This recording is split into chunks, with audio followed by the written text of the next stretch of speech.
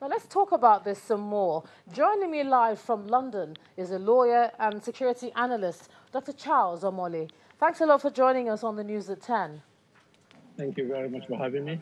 Yeah, now all the leaders who support this Southwest Security Initiative have said that the aim is to support, is to augment. Some have said consolidate current security efforts at the center.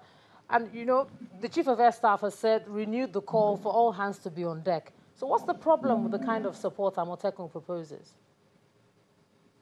Well, I think the difficulty with the Amotekun initiative is the way it's been casted by the proponents of the initiative. Amotekun as a support intelligence gathering operation is perfectly legal.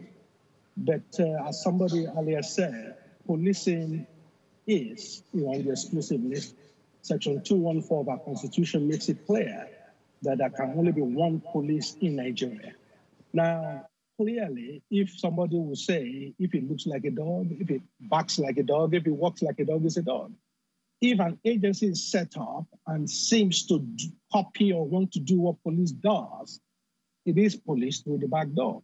So I can understand the fear of the federal government in that sense. I would have thought there are better ways of creating an intelligence gathering outfit within the Southwest that will provide the first, response, capability for the police. That for me will have been the better way to do it than the way it's been done. And more importantly, also, there is no law. None of the states have created law to establish, to regulate how Amotekun will work. And the way it's been set up also, I have a fear as to its future.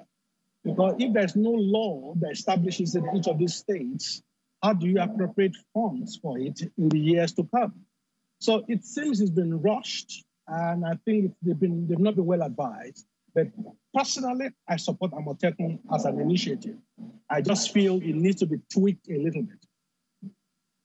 Clarify this issue of community policing versus state policing, because when we heard today that the government was willing to even fund community policing, in some quarters people said, well, that means it's the same thing. It's just a case of semantics, whereas others say community policing, the policy has been approved.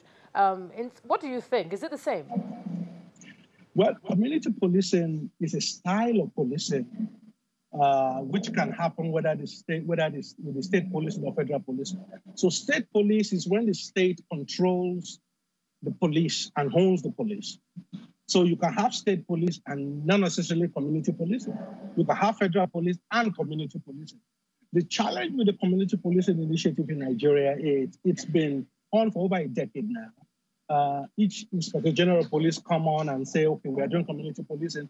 But the fact is, they've not been resourced to do it. The police have not been given the resources to do it.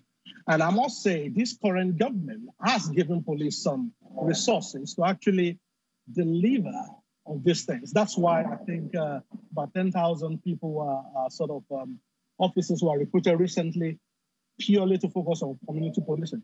But my challenge is some will say that is a little bit too late, too little too late from the government. They should have done community policing and funded it years ago.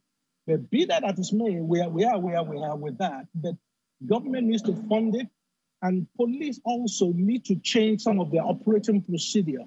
For example, one of the major challenges with community policing over the years has been the police style of transferring staff, officers across states. Yes. So Yes. Sorry to have to cut you short there, but some people are already saying that if Amotekun is not allowed to continue, you've said it's an issue of structure, then what about Hisbah in the north, set up in that region by the leaders there, and they didn't seem to have this same structure problem or the issue of territorial integrity? What do you have to say about that? That is a fair criticism, I will admit. It appears as though it's a bit of hypocrisy on the side of federal government in that sense. Somebody will say two wrongs don't make a right, but clearly, I think it will not work when it comes to security if the Southwest governments proceed with this without the support of the federal government. Remember, the police will still be the backbone of this operation.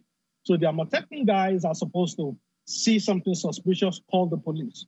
The police will still have to respond. So the cooperation of the federal government is definitely needed for this to work.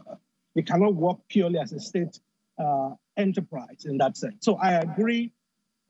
Yes, there appear to be dual standard in that sense, but federal government has a lot of latitude when it comes to security. All right, lawyer and security analyst Dr. Charles Omole, thanks a lot for joining us on the News at 10 all the way from London. Thank you. Thank you.